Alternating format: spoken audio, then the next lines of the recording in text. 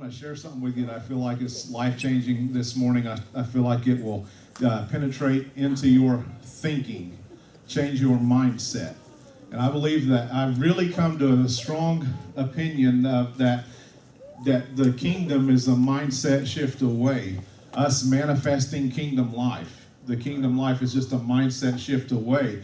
And I'm not talking about just changing what you think, but how you think. That's what I'm really talking about. And so I feel like the Lord has been doing this work in me. It's exciting what He's doing in me. I'm excited about it. I'm still searching my way through some of it. Some of it I have. And some of it I haven't so good I'm wondering what in the world took me so long to get it. Look at John 3:17. I'm just going to read. Well, actually, why don't you just do yourself a favor and turn to Romans 8, and I'll quote John 3:17 to you. Just one verse. John 3:17. Matter of fact, who can quote it? Who For God did not condemn the world. For God did not send. You're For God right sent track. not His Son into the world to condemn the world, but that the world through Him might be saved. For God did not send His Son into the world to condemn the world, but that through Him the world might be saved. Okay, that's John 3:17. John 3:16 is a powerful verse, but John 3:17 has to be tied in with it. Amen. For God so loved the world that He gave His only begotten Son, that whosoever will believe in Him should not perish but have everlasting life. And there's a lot of religious folks preach John 3:16, but only the fanatical grace folks will preach John 3:17. The verse that follows right after that says God did not send His Son into the world to condemn the world, okay? But that through Him the world might be saved. So I want to get into that this morning for a little bit. I'll let Stacy do some reading. Romans chapter 8, and this is the New American Standard Bible version, so follow along in whatever version you have there. But this is the New American Standard version, and then I'll stop you after the very first verse just for an insert there, but then I'll let you read for a little bit. So go ahead. There is therefore now no condemnation for those who are in Christ Jesus. Okay, in the NASB and the NIV and in a handful of versions, they've dropped the phrase off that you might be seeing in your King James or New King James Bible, who walk not after the flesh, but after the Spirit. How many of you have that in your Bible? Okay, it's in the King James, which was the one that we all thought was the most anointed for a long time, and it really has nothing to do with that. But there's lots of different translations. Basically, we're going to get into this next Saturday. I forgot to announce that. Next Saturday, how to study the Bible. How to study the Bible, 5:30 next Saturday. I'm really excited about that, and I know that a lot of you are because you're talking with me about. I want to get into that. I want to show you that there were lots of different groups that translated the Word of God from the original languages over into English, to Latin originally and into English. But we want to talk about that.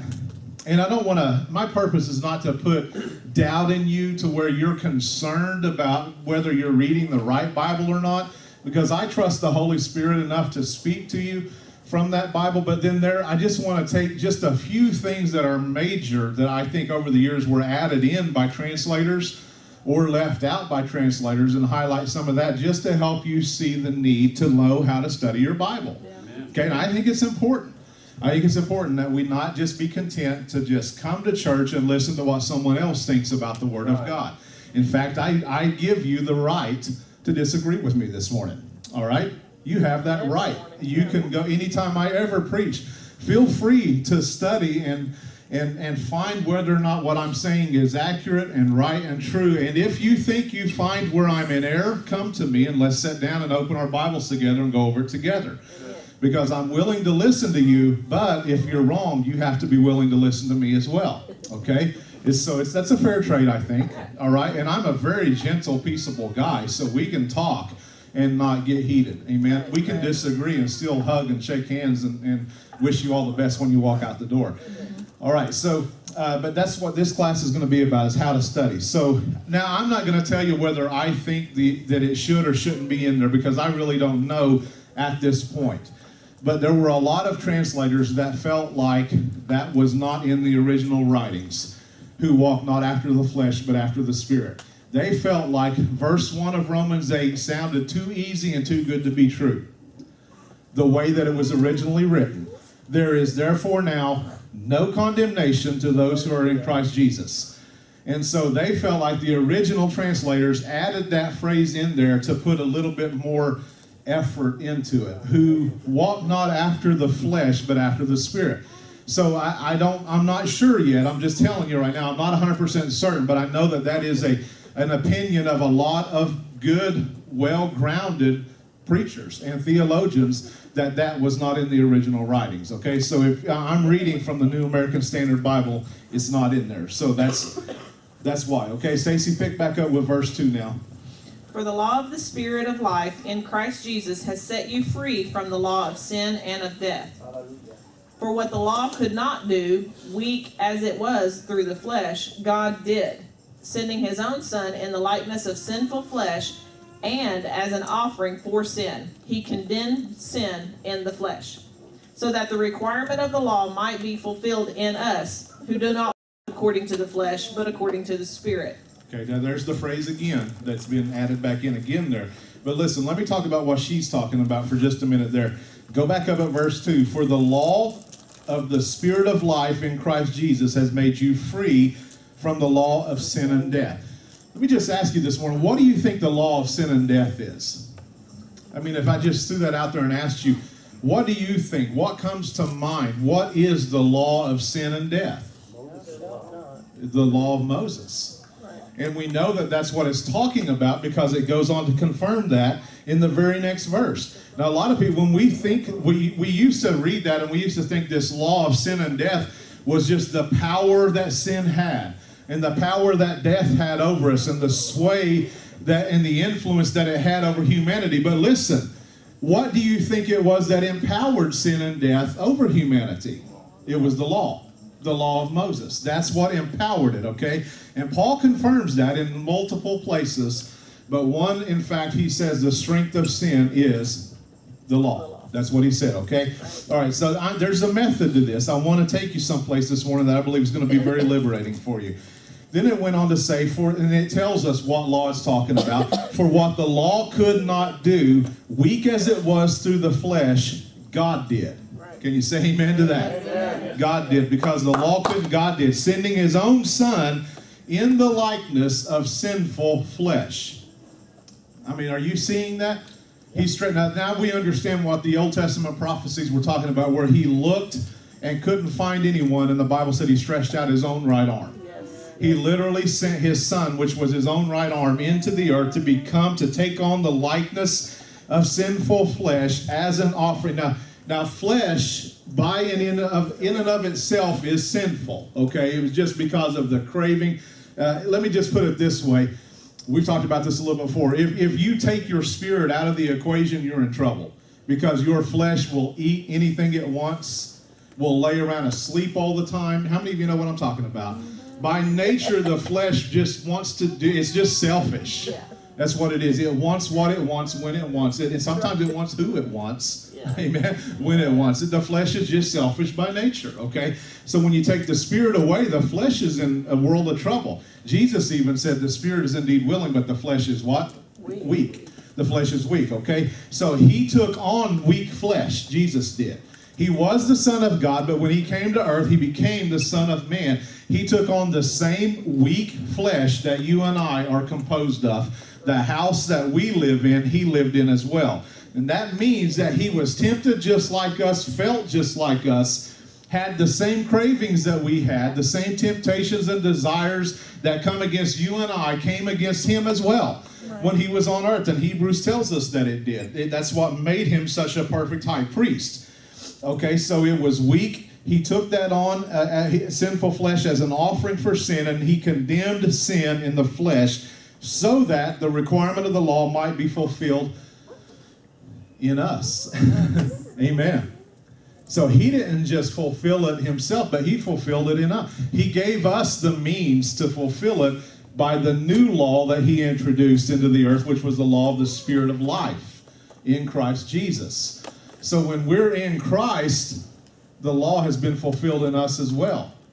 Amen? Amen. All right. So it's not just him that fulfilled it, but when we're in him, it is fulfilled in us as well. Okay? Hallelujah. Amen. Verse 5. Go ahead and pick up and read a few more verses. For those who are according to the flesh set their minds on the things of the flesh, but those who are according to the Spirit, the things of the Spirit. For the mindset on the flesh is death, but the mindset on the Spirit is life and peace. Because the mindset on the flesh is hostile toward God, for it does not subject itself to the law of God, for it is not even able to do so. And those who are in the flesh cannot please God. Okay, pause for just a moment, okay? Listen, I was raised Pentecostal, so I don't want anybody here to think that I'm attacking the way you were raised, okay? Attacking the way I was raised. All right, let's just clear that up. Not the people that I was raised with, okay? Wonderful people. But I was raised in Pentecostal churches, and to them, being in the flesh was all kinds of stuff. Yeah. Going to a movie theater, going to a grocery store where they sold beer, wearing your skirt a little too short, wearing sleeves that expose too much skin, something a little too low cut, wearing your hair a certain way. You see where I'm going with it? There was all kinds of stuff that was flesh to them, okay? Yeah. But listen, what we're talking about is two laws that are present: the law of sin and death, the law of Moses, and the law of life in Christ, okay? That's what we're talking about, one or the other. So flesh cannot just be summed up as when you go out and think a wrong thought, or you go out and do something that doesn't line up. Flesh is it's more so being under the law of Moses still. It's still being fleshly minded, okay? Because the law of Moses is in contra, and your flesh thrives because it's empowered under that law. It's empowered under that law. It receives strength under that law. And it's like telling someone they can't do something, and they might not have even thought about doing it up until you said you can't. Then all of a sudden, the fact that you've told them they cannot and they must not and they better not, all of a sudden something triggers in their mind and they begin to think about doing that. Right. You know I'm telling you the truth, because it's human nature. And so eventually we'll end up doing what we were told not to do by human nature, okay? Why? Is because the law triggers or excites the flesh or wrong desires, okay? So he said the mind is set on the flesh. The mindset on flesh is death, but the mindset on spirit is life and peace. So it's talking about two different laws there, okay, that we can have our mind set on. And the danger of the mindset of the flesh is that it's not subject, that our flesh doesn't subject itself to the law of God, and it's not even able to do so. That's why last week I was talking about this. I said last Sunday, if you didn't get that message, maybe grab that. I'm not going to preach to Adam anymore. I'm going to reckon him to be dead. Yes. I'm going to leave him in the grave, okay? Yes. I'm going to quit. We have more faith in the ability to raise Adam from the dead than we do Christ. We go around talking all the time about every time we stumble or have a wrong desire or anything like that, we say, well, that's just Adam, raise him back up in me. How many of you know what I'm talking about? I've said it before too. I'm not going to say it anymore. I'm going to leave Adam dead, okay? Amen. I'm going to reckon him dead. And when I was baptized, the reason why water baptism is so important, and it is important, is because it is the reckoning, it is the connection. It's you. Dwayne Sheriff talked about identification in a CD I listened to.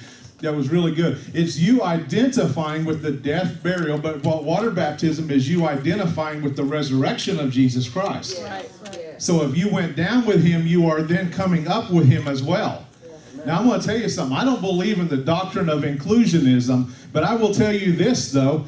All sin was paid for on the cross. Amen. All sin, past, present, and future, of every man, woman, boy, girl, everyone, Hitler. Let's just throw some names out there that you can connect with, okay? Hitler and different people like that. The sin debt itself was paid for on the cross of Calvary. Yes. Okay, now, when we believe on the Lord Jesus and we're baptized and we identify with his resurrection, then that begins to make the impact and the difference in our life, because we reckon that old man to be dead and we don't live anymore after that. After the old man's law anymore, okay? We're reckoning that to be dead now. So I believe that the debt was paid for all men to be saved.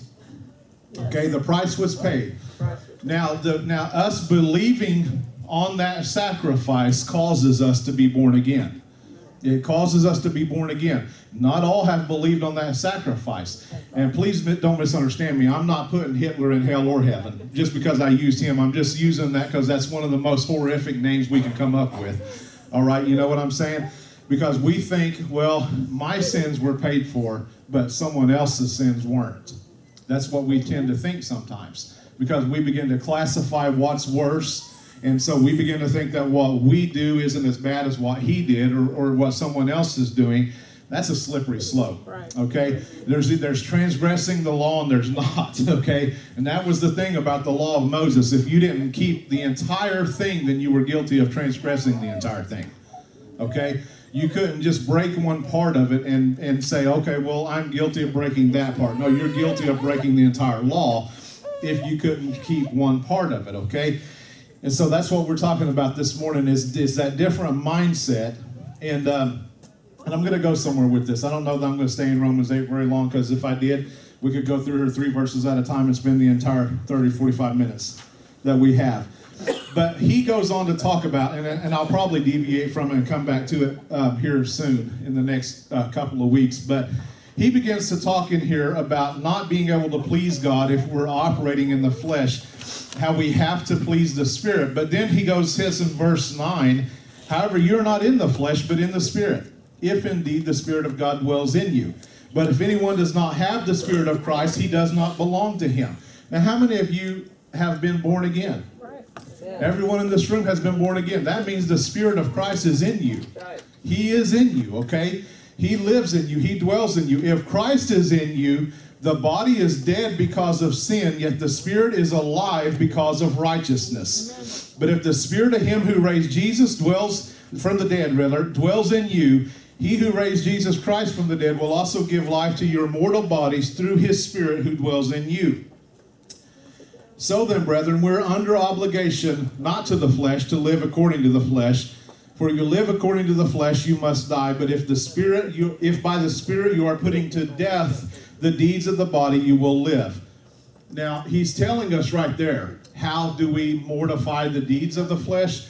I'm not going to preach to Adam anymore, and I'm not saying that every time I act up or misbehave or have a wrong thought that's the Adam nature. But what it is, though, is the flesh. Right. It is the flesh, because the flesh remains contrary to the laws of God, okay?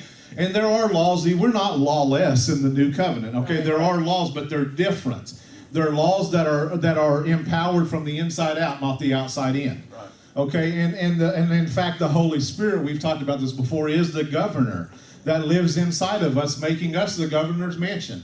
Yeah. He lives in us. He dwells in us. He governs our life from the inside out. We are a holy people because we have the Holy Spirit in us. Now listen, you need to understand something. You're not holy up until you do something wrong and then you cease to be holy anymore. Right. Okay, you are holy because of the blood of Jesus and the Spirit of God living in you. Right. Now this is one thing about the way that I was raised I disagree with. I've taken a lot of stuff and gleaned from it and grown from it and moved on with that revelation. But then there's some things they just didn't have, and I didn't have even until a few years ago. But holiness is not defined by your behavior. That's right. Holiness is defined by the behavior of Jesus Christ. Yes, it's defined by what he did on the cross. That's right. The Holy Spirit is living in you, and if you, and these verses just told us that if he is living in you, he is the same Spirit that raised Christ from the dead, so he can also quicken your mortal body. Right. So the body of flesh that you're struggling with will receive life from the Holy Spirit. It's about you believing, first of all, and then beginning to identify with your new life in Christ and with the life of Christ that's in you. And then it says that we're not under obligation to the flesh to live according to it. For if you live by the flesh, you must die. But if you live by the Spirit, you're putting to death. Okay, now there it is. There's the key. If you are aware of and living in the Spirit now, and the Spirit is living in you, he didn't say you have once and for all forever put to death. He says you are putting to death the deeds of the flesh. Right. So we understand that it's the Holy Spirit within us on a daily basis that is giving us the power to not succumb to our flesh. Amen. He is empowering us and putting to death the deeds of the flesh. Now the Adam nature is dead, and every time your flesh misbehaves, that's not the Adam nature being raised back from the dead. Okay, that's just the flesh is what that is. All right, so I said last week, and I've heard Mark Shell preach this, I've heard Lynn Hiles preach this, and I believe this as well. It's a little bit of a hard pill to swallow, but I believe the reason the Adam nature stays stirred up is because whatever we preach manifests, and we have preached to it for so long and preached that he's raising up, and so he keeps raising up and showing up in our lives. But I believe you're a new creature in Christ, and I'm going to keep preaching to that person that you are.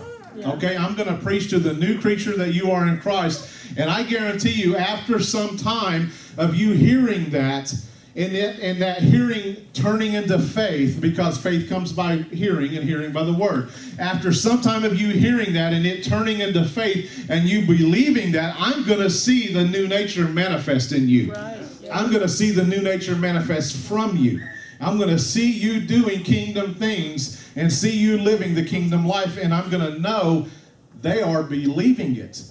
They are believing it now, and they are manifesting it out of their life. Amen? Amen.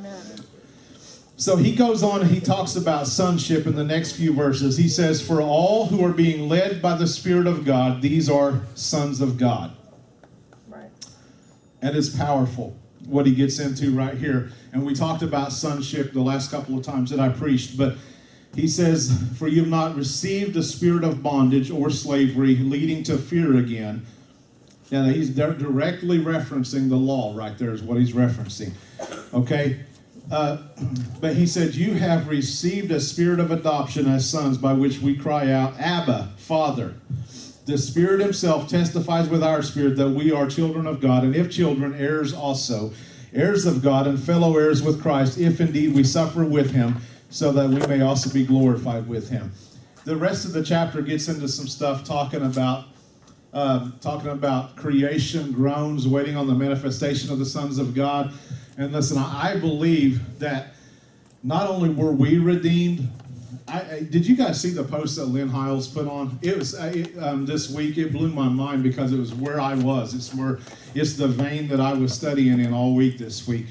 And he said, what we have defined as an act of God is usually a tragedy, a hurricane, a tsunami, a massive destructive tornado.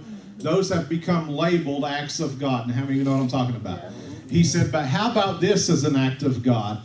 In the middle of a storm, in the middle of a typhoon, the only one in the ship who is in rest, Jesus Christ, stands up and speaks and prophesies to the storm, and the rest in him prophesies to the storm, and the storm rests. He speaks rest into the storm. And what he's talking about, he said, why don't we show the world an act of God like that? Yeah. Instead of telling the world that it's an act of God, like every time the tornadoes hit and tear something up, we start preaching that it's because of sin in that place. Now you'll get me really ticked off if I talk about that for very long, because I actually did hear people talking about how Moore was judged by God from that tornado that hit it because of some gay parade or something like that the city of Moore had hosted. But listen, those children that died in that elementary school, they weren't gay, okay? They were young, small children. It had nothing to do with it. Who was gay in the boat that night out on the Sea of Tiberias or the Sea of Galilee when they were going across, Jesus and the disciples? Who was gay that night? Why did that storm attack them? Do you see what I'm saying? I'm not trying to be facetious here, but we want to act like every time an act of God hits, God is judging something that we have deemed to be sin or we've deemed to be wrong, when in fact the real act of God is when the Christians come in after nature, after creation has acted up. And when I say creation, I'm talking about the world itself, okay, and the earth. Whenever that has acted up and devastated lives, an act of God is us arriving on the scene showing the love of God. Amen. And sharing the good news with them and feeding them, clothing them, giving them a place to stay. And just telling them how much God loves them. Not getting up on television, using your airtime to tell them that God is angry with them and he's judging them. Amen. I'm sick of it, and I've had it with those preachers that are wasting valuable airtime preaching judgment and wrath when all of the wrath of God on sin was poured out on the cross. Amen. Now, I will tell you this, that there are consequences to behavior, and I'm not even talking about that this morning. But as far as wrath being poured out on sin, it happened 2,000 years ago. When we see tsunamis and earthquakes and hurricanes, we're seeing the earth, creation itself, is acting up, and it's groaning and moving and shifting, and layer upon layer of earth shifting against itself, causing these things to happen. I don't believe you and I were the only thing redeemed on the cross. I believe that all of creation was redeemed as well. Yeah. I believe that in Genesis, creation fell with us. All of creation fell. And I believe that, that some of the violence that we see going on in the world from nature itself is the result of fallen nature, fallen creation, a fallen system, a fallen world. But I believe that it was all redeemed on the cross. What creation is waiting for now is what it gets into in Romans 8, is for some sons and daughters to stand up and prophesy, begin to manifest their sonship. And we're coming into that. Yes. We're coming into that now. You can stand up and rebuke storms. Now, I'll tell you what, I'm not personally telling you what to do, but I have watched my mom stand out on the porch and rebuke tornadoes and seen them turn away from our house on more than one occasion. More than one occasion. When I was growing up, there were folks from all over the neighborhood that would come down and get in our closet because they knew that my mom was a prayer warrior, and they knew that she read her Bible, and they knew that she met Jesus in her room every day. Okay? So we would have folks come down there and get in the closet. Now, she'd pray in tongues, and it would spook some of the Baptist folks that were in there at that time. She would pray in tongues, and she would tell that tornado, "You are not taking my house. You're not taking my family. You're not taking my town. I command you to dissipate. I command you to fall apart." And it did every time. Every time.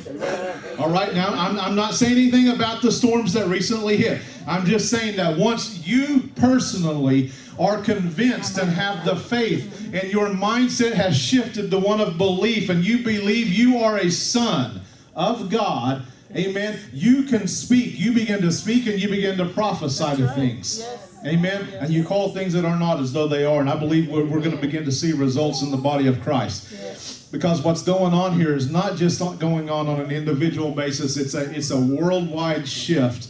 It's a worldwide revolution, a grace revolution that is restoring the body of Christ worldwide. Not just so that you can get victory over your migraine.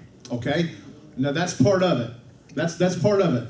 But it's so creation can manifest sons and daughters in the earth. Amen. It's a bigger picture than just you and your migraine and me and my finances. And listen, we have problems. We all have problems. But I have to think in a big picture here. I have to think of what God is doing in the body of Christ, what He's doing in the earth, what He's doing in me. And I have to let all three of them be aligned together. And know that He's doing something in me for sure. And He cares about me. And He cares about every detail of my life. But He also is working on a larger scale, and I want to line up with what He's doing in the earth. Amen? Yes. Amen. Okay, how many of you understand what I'm saying there? Yeah. Amen. All right, I believe that guilt is a relationship killer when it comes to our relationship with God especially. Amen. Guilt is a relationship killer. If you were to lose your temper and spin out of control and throw just a massive fit, now, I've never done it, but I've heard about folks that have. Yeah, you know better, right? Stacy, be quiet. Now, you know, there's a process that starts to happen there. After you settle down and calm down, you begin to feel sick about what you did. Guilt begins to overwhelm you and overcome you. And guilt is a signal that in our lives that our lives rather have been disrupted by sin. Guilt is a signal that our lives have been disrupted by sin. It's a sign that there's a hurt that needs to be healed and that there's a problem there, okay? But listen, there's an issue with guilt, and I want you to turn over to Genesis chapter 2, if you would. I want to talk to you about what guilt and condemnation does.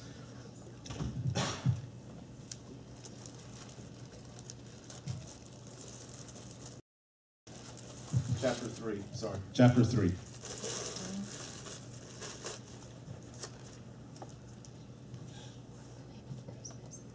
Now, I'm going to say, you guys have heard me preach and repreach this, so I'm not going to get back into all of it, okay? But I want to start at verse 6, okay? This is after this. Well, let's start at verse 5. This is what the serpent is telling Eve, okay? For God doth know that in the day ye eat thereof, then your eyes shall be opened. Now, what eyes is he talking about? Because Eve wasn't blind. Okay, so listen to this. That your eyes shall be open and ye shall be as gods, knowing. So he says knowing. So we know what he's really talking about is your mind. Okay? Your eyes will be open and you will know good and evil. And when the woman saw that the tree was good for food, and that it was pleasant to the eyes, and a tree to be desired to make one wise, so it's definitely talking about the mind there, she took of the fruit thereof and did eat. She gave also unto her husband with her, and he did eat. And look what happened in verse 7. And the eyes of them both were opened, and they knew they were naked. And they sewed fig leaves together and made themselves aprons. And they heard the voice of the Lord God walking in the garden in the cool of the day. And Adam and his wife hid themselves from the presence of the Lord God amongst the trees of the garden. And the Lord God called unto Adam and said unto him, Adam, where art thou? And he said, I heard thy voice in the garden, and I was afraid, because I was naked, and I hid myself. And he said, who told thee that thou wast naked? Hast thou eaten of the tree whereof I commanded thee that thou should not eat? And the man said, the woman thou gavest to me, which with me, she gave me of the tree, and I did eat. And the Lord said unto the woman, what is it that thou hast done? And the woman said, the serpent beguiled me. So then the Lord goes on, and he begins to curse the serpent, the woman, and the man. And he kills an animal, which I have reason to believe it was a lamb.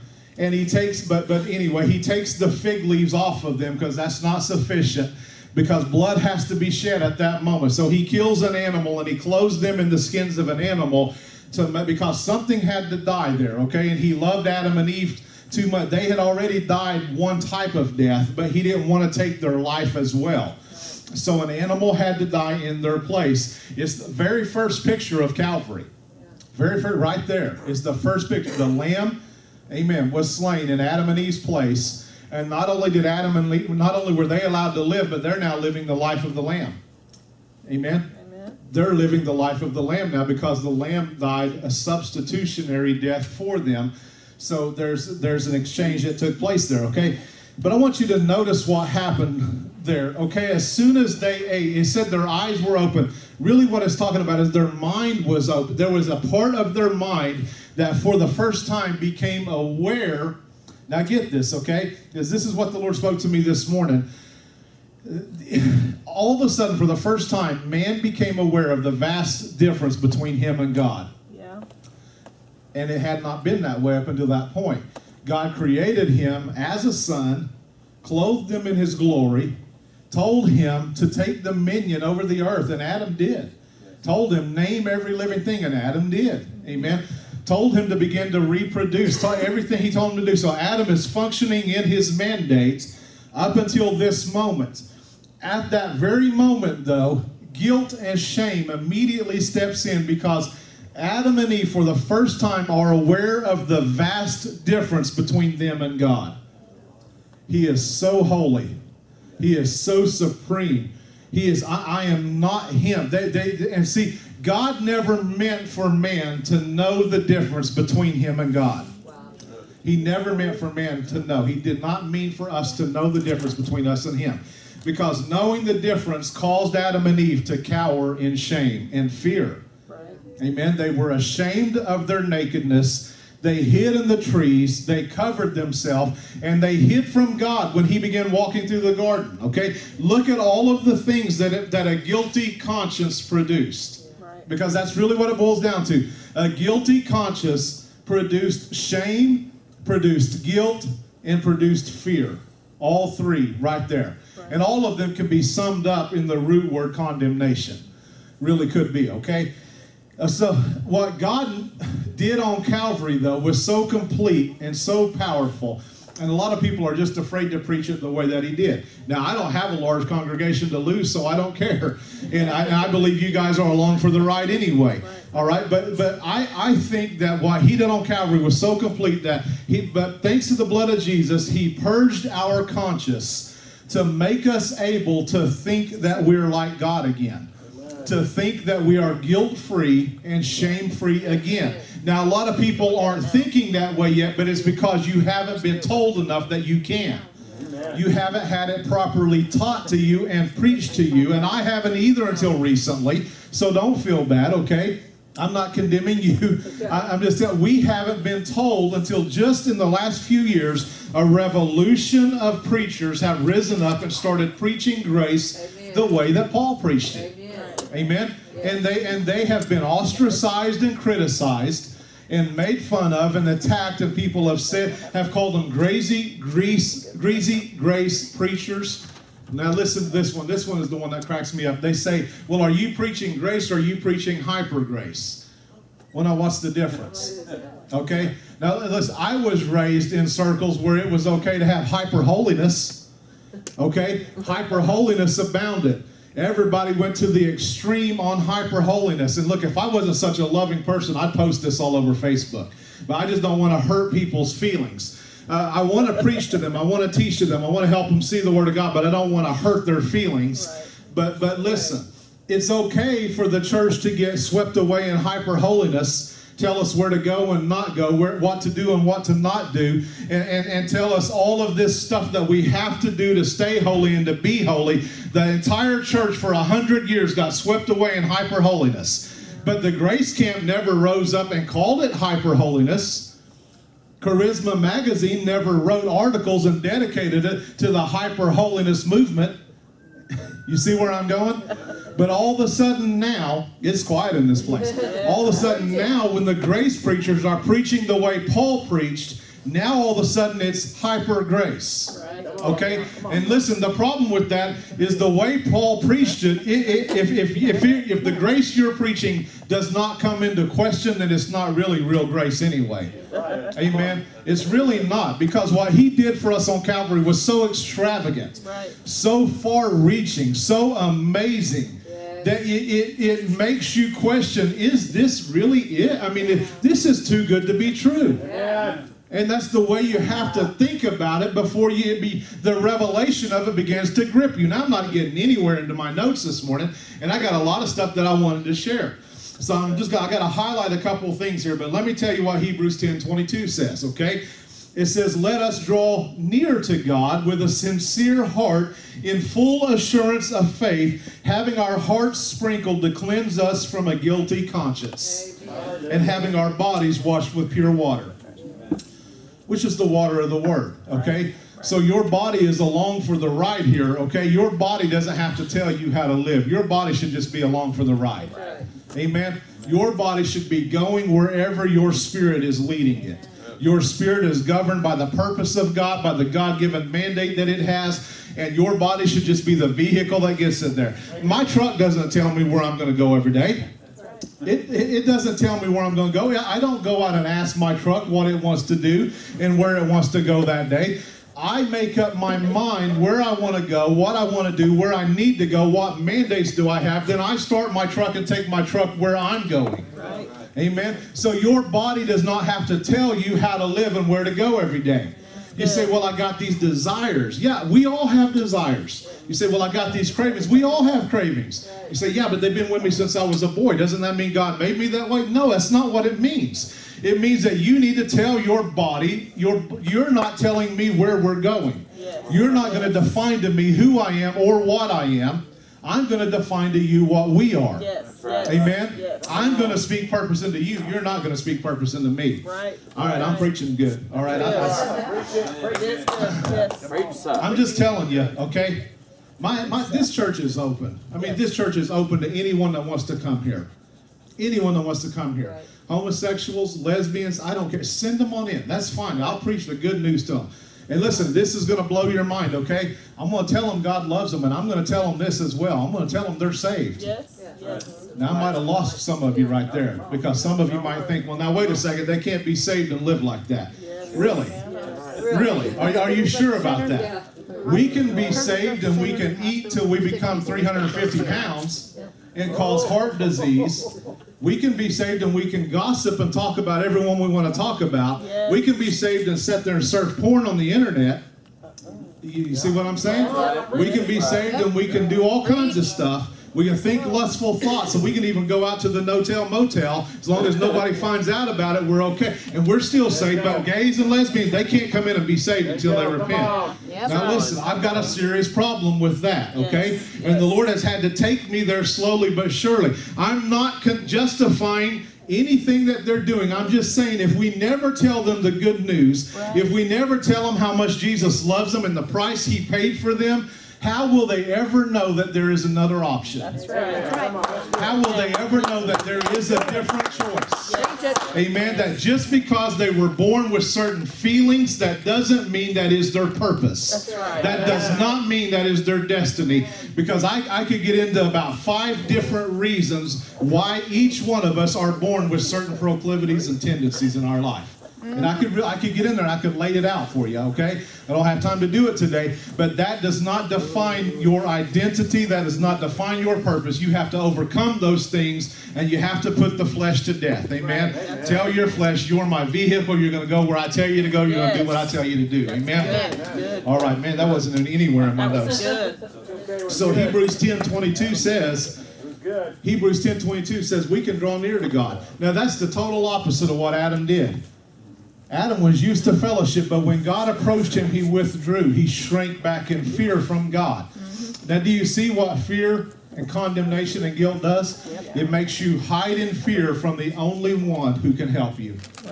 Amen. From the only one that can help you. Man, I've said some stuff today. Y'all are either going to go home and love me or hate me, or you go home and wonder if I'm right on or not. But listen. We have to be able to preach the gospel in a way that it liberates men and women from guilt and shame. Amen. We have to preach it in a manner where it lifts condemnation off of them. Amen. We were not created to thrive in condemnation. Amen. Condemnation is a mindset that imprisons us and holds us down and makes us shrink back, draw back. Those are all words that are in the New Testament, in fact. Talks about a shrinking back, a drawing back, okay? A cowering down, if you will. But we were not created to operate with that type of a mindset. We were created to operate with confidence, boldness, authority, and initiative, amen? We were created to thrive in the environment of God's presence, but if you are shrinking back in fear, you can't be in God's presence. Right. Amen? Well, and God knew that. He knew that. He never intended for man to be aware in his conscience of the vast difference between him as a creation and God as the creator. Right. He never intended for man to know that. Now I'm throwing a lot of stuff out there, and you're probably thinking things in your mind like, well, okay, well, why did he create us then? He had to have known what was going to happen, and he most certainly did. But listen, he has a mandate and a purpose. People get so sideswiped by predestination, and they begin to think about predestination, and they get sideswiped by it and off track by it, and they end up in a ditch somewhere. But you cannot preach about predestination unless you're going to talk about foreknowledge. Right. Because the Bible says who he foreknew, he predestined. Now, God knew everything in advance. He didn't predestine anyone for heaven or for hell outside of what he already knew. Every purpose, every mandate, everything ever released from heaven or done from heaven was based on his foreknowledge. Okay, it was based on his foreknowledge. So he didn't create some to go to hell and some to go to heaven. He didn't create some to live in his presence and some outside of his presence. You see where I'm going with it now? I wasn't trying to go off on a bunny trail. I just want you to understand that it's his foreknowledge that we should be talking about. Not just the predestination. It's the foreknowledge that actually has preeminence over the predestination. Amen. He never wanted us to live life outside of his presence. Amen. He looked, so in Genesis, Adam is shrinking back. The first question in the Old Testament is, Adam, where art thou? Now you fast forward to the New Testament, and I looked yesterday. And when you get in Matthew, the first question in Matthew is, where is he who was born King of the Jews? Wow. Amen. That's not in the other Gospels, because the other Gospels include all the accounts of John the Baptist and Elizabeth and Zechariah. But Matthew dives right into the birth of Jesus, and the first question in the New Testament is, where is he that was born King of the Jews? Indicating that when Jesus came, he was everything that the Father was looking for in the earth. He was looking for his image in the earth, and when Jesus came, he saw his image in the earth when he was a baby in swaddling clothes in a manger. He saw his image in the earth again. Now, he didn't publicly announce it until the Jordan River. at the Jordan River when Jesus was baptized. He came up out of the water and he told the entire earth that was standing there, this is my beloved Son in whom I'm well pleased. Hear ye him. And what he could have said, and what he really did say, if you preach it right, he could have said, here's the second Son. Here's the last Adam. The first Adam took everything off course and stepped outside of my glory and outside of my presence and took on a sin consciousness, an awareness of sin, an awareness of his difference from me that I never intended for him to have. But this is the last Adam. This is my second Son, my begotten Son. This is the last Adam. I'm well pleased with him and what he has accomplished and what he knew. And the reason the Father could speak past tense is because he knew the Lamb was slain from before the foundations of the world. Right. So you might be asking yourself, why would God create us knowing we were going to fall? But I want to ask you, if he knew we were going to fall, he created us anyway because he loved us so much. He knew that our creation was going to cost his Son his own life. Amen? And he created us anyway. Okay? He wanted fellowship with you. He created us to fellowship with him. We got a lot of good worship songs that talk about how we were created to worship, and that's fine. We do worship, but you were created to be an image of him in the earth. That's what we were created for, to be an image of him in the earth. And when we are in that position, and we can be now in Christ. Now I got to wind this up. I got to lasso all these thoughts in here and bring them to a close this morning, and we'll pick back up on them, okay? But I've shared this verse before. Leviticus 17:11 says that he gave us the blood. The blood of atonement was given. It was shed on the altar for the saving of or for the atonement of our souls. And our souls are our mind, will, and emotion. Okay, so the blood that he gave us, Leviticus 17:11 was prophesying Calvary. The blood that Jesus Christ shed was to purge our conscience, to reinstate, to recreate, actually, to regenerate. That's why the Bible says that we have been recreated. We've been the new man is regenerated. And you break that word down, it's regenerated. Regenerated, okay? So we've been regened in the new covenant to now in the new creation, in the new world, on this side of the resurrection of Jesus. We've been regened to have a blameless mental disposition again. Amen. Yes. Now I'm giving you some stuff to think about. I know that I am, all right? And you might have a hard time swallowing it right now, but you will start believing it. Yes. You will start believing it, and you'll start seeing it. And when you do, when your faith aligns with that, you're going to start seeing you do things that you never dreamed possible that you would do. Amen. Amen. Going places you never dreamed yourself possible. Because you're going to stop hiding in the fig leaves. And you're going to have the faith and the boldness to come out and go boldly before the throne of grace. That's what Hebrews says, amen. That through the blood of Jesus, we can go through that veil of flesh. Now, the veil is gone, in fact. The veil is torn out of the way. We can boldly go before the throne of grace and find help in what? In time of need? Is that what it says? That's what it says. So Adam was in his time of need, but his conscience wouldn't let him go to God for that need to be met. He shrank back and hid in the trees. But now, Jesus, the last Adam, the second Son, the last Adam, the price that he paid on Calvary was to renew our minds, was to restore our innocence, was to redeem fallen man and put us back in alignment with God, with the Father, with the Creator again. So now we don't have to shrink back in time of need. Amen. Now that's the tying in place right there. Yeah. We don't have to hide when we have a need. When we have a weakness, when our flesh, when we have let the flesh call the shots for a little while, and we're beginning to now reap some consequences from it, you don't have to run from God. Amen. Run to him. Run to him. Amen. He's the only one that can help you in time of need. And because of the blood of Jesus, you don't have to hide from him anymore. Amen. You can come out of whatever closet you've been in. Sorry, I couldn't resist. Whatever closet you've been in, you can come out. You don't have to hide from him anymore. Amen. You don't have to hide from him. Go to him in time of need and let him help you. Let him restore you. You say, preacher, are you trying to tell me what to do and what to be and how to live? No, I'm not.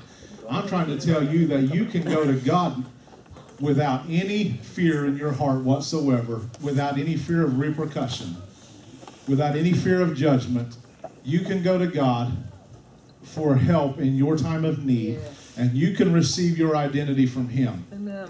You can receive your purpose and your destiny from Him, because you don't need it from me. You don't need to know what I think about you or what I think you should do with your life. You need to know, what am I created for? What is my purpose? And you can only get that from Him. Amen. And you can come to Him naked and not ashamed. That's right. Amen. Totally not ashamed because of the blood of Jesus. Now stand to your feet. Amen.